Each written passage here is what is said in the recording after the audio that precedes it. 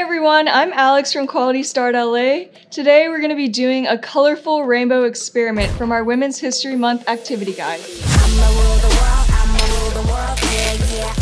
March is Women's History Month. Great women of history are recognized because they were determined to do what they loved and knew was right, even when other people told them that they couldn't. They serve as models for current and future generations. For example, women in science, technology, engineering, and math, or STEM, have done remarkable work and have made incredible discoveries, but were often under-recognized or barred from certain STEM fields for far too long.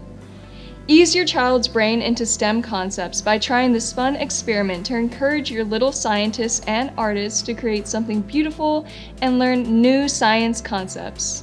For this activity, you'll need the following materials: a plate, a spoon, baking soda, vinegar, and food coloring or markers. Please note, this activity is designed to be done with kids and adults together to make sure everyone stays safe. So kids, make sure you have an adult nearby when using things like baking soda and vinegar. Let's begin. Set up a layer of baking soda about 1/4 of an inch thick on your plate. Create dots of color either with food coloring or by dipping markers in water and dripping over the baking soda. Finally, show your toddler how to drip the vinegar onto the colors and watch it start to fizz. Repeat the experiment until all the vinegar is used. Ask your little scientists to share what they noticed or describe what happened. You can explain that when we mixed solid baking soda with liquid vinegar, it made bubbles.